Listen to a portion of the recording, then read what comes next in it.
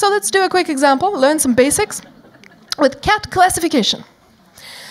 So we're going to build a cat classifier, and we have a little guide here. This is a pen and paper step. You can do most of this step one thing with pen and paper. You don't need special expertise. You don't need to be a mathematician or a programmer.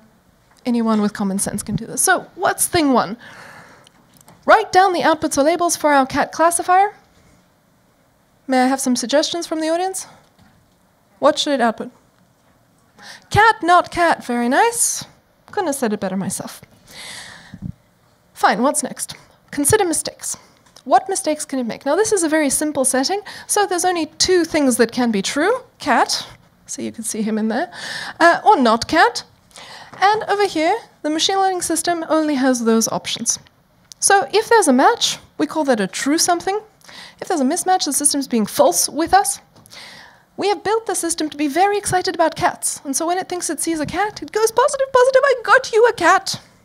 Which is why we'll call that a positive event, and no cat, no, negative event. Now, of course, sometimes it goes, I got you a cat, and it's just seeing things. Mistakes are possible. So putting that together, we get the standard jargon in classification, the event names here.